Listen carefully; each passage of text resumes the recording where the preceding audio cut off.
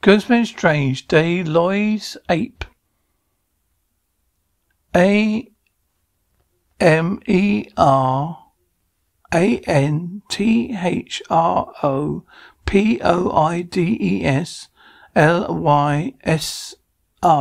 Dey Loys Ape. Is a hoax of a large primate encountered by Francis Dey Loys in South America.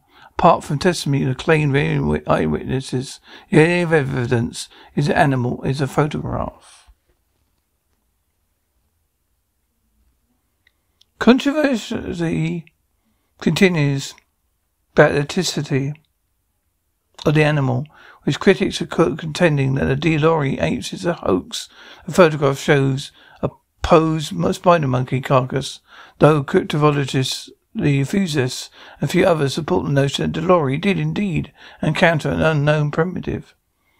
Francis Dey Loys is a Swiss oil geologist, led an expedition from 1917 to 1920 to search for plutonium area of the border between Colombia and Venezuela,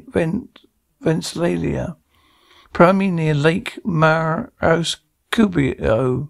Expedition was unsuccessful and furthermore suffered greatly due to disease and skirmishes of natives. Of the 20 members of Dey Loys' group, only 4 survived. According to Dey Loys, later reported in 1920, while camped near the Tara Lake River, 2 large creatures headed to the group. Initially, Dey Loys thought they were bears, but then noted that they were monkey-like, holding onto shrubs and branches. The creatures, one male, one female, seemed angry, said Dey Loys, howling and gesturing, then defecating into their hands and flinging feces at the expedition. Fearing for their safety, the expedition shot and killed the female. The male then fled. Dey Loys and his companions recognized that the encounter was something unusual. The animal resembled a spider monkey, but was much larger, 1.6 meters tall compared to the largest spider monkey, which is just over a meter tall. Dey Loys counted 32 teeth. Most New World monkeys have 36 teeth, and noted that the creature had no tail at all. They posed the creature by sitting it on a crate and popping a stick under its chin.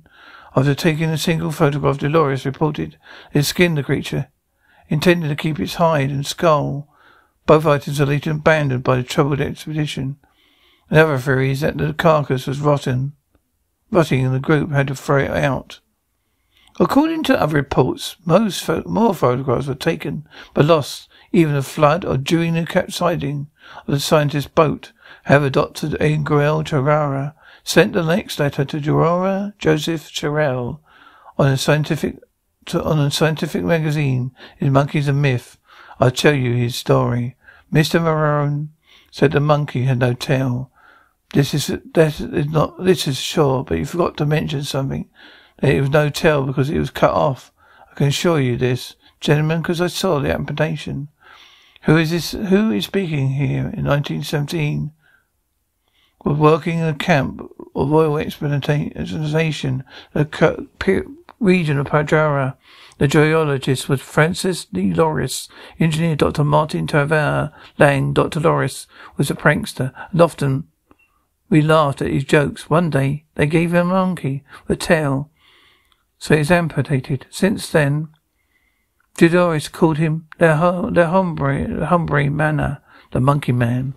Sometime later, Loys went to another region of Venezuela, in an area called Mingrodi. He always walked along the side of his monkey, and died sometime later. Dey Loys decided to take a photo.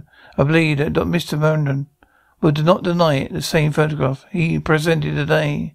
In 1929, Mr. presented the American Maran Farapodies in a public lecture.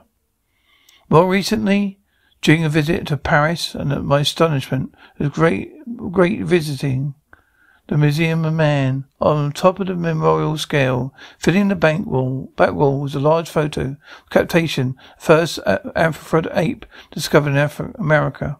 It's a photograph of Dey Loys, beautifully modified. The plants were no longer visible in the background. It's not possible to understand on which kind of box the monkey was sitting. The trick was done so well that within a few years, the monkey would be over 2 meters high. Finally, I must warn you, Marathon was not a good person. After all, he was executed because he betrayed France, his homeland.